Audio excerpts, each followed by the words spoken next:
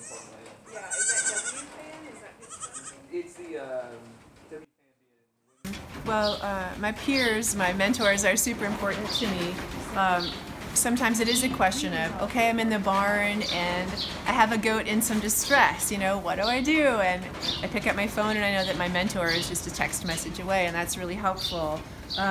Another way a lot of women farmers in the area are super helpful to me are just making a community that you have support in, because when you have a lifestyle like this that's so dependent upon your land and the weather and variables that you can't control, not everyone understands that sort of lifestyle. And then balancing all that with perhaps being a mother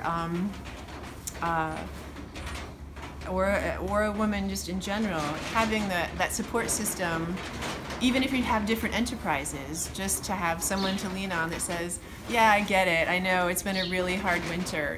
Just that camaraderie is really important. And sometimes, just getting together over a glass of wine during, at the end of a hard season is really useful, because it sort of reinvigorates you and helps you remember why you do it and that you're not alone in this kind of lifestyle.